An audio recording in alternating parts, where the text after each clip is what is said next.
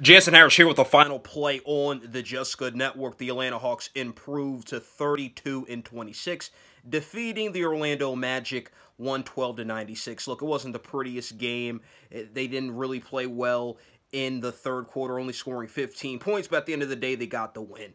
And here's the same story I've been talking about. Clint Capela and this respect thing. If Clint Capela played in Brooklyn or New York or in Boston, oh, he's an all-star, is the greatest thing since sliced bread. Or if he played out in L.A.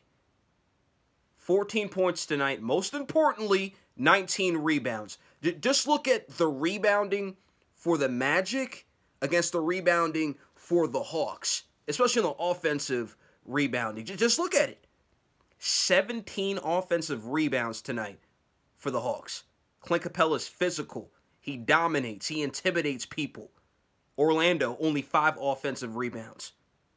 Clint Capela is a really underrated piece in the league right now.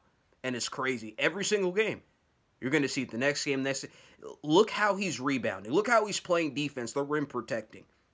These second chance opportunities this Hawks team gets. I'd just dedicate this video for Clint Capela. Because he continues to play well. And he's getting no respect. I'm telling you, if he played for the Lakers, he played for the Nets, he played for the Clippers, people would be talking about him every single day on the radio. And I seen a list today. I kid you not. It was disgusting. Top 5 players for Defensive Player of the Year award, and Clint Capela's name is not on there. Are you kidding me? Clint Capela's name isn't on there.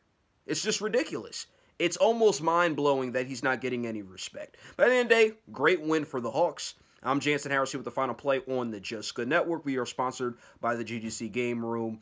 Also, Your Future Media for all media purposes. Visit Your Future Media and Got Skills Pro for handyman and assembly pro work in the Atlanta area. Visit www.gotskillspro.com.